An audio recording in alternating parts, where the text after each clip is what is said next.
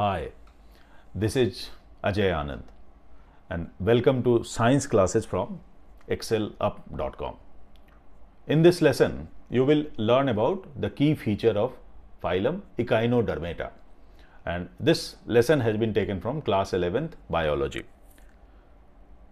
These animals, they have spines all over the body, and that is how the name Echinodermata has been given to these animals. Dermata comes from dermis, that is skin, and echinos means spines. The symmetry in these animals is of two types. The larvae, they show bilateral symmetry, and adults, they have radial symmetry.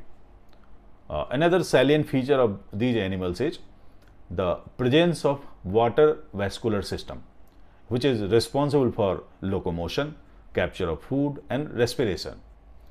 And water vascular system works in the same way as air propulsion system works in a hovercraft. So the water comes in and out of this system, and because of the pressure differential, what happens? The animal moves from one place to another place. These animals, they are dioecious, so male is different and female animal is different. Fertilization is external, and some examples are Asterias, that is starfish, Echinus, that is sea urchin, Antedon or sea lily, and Cumaria or sea cucumber. That's all for this lesson. Thank you.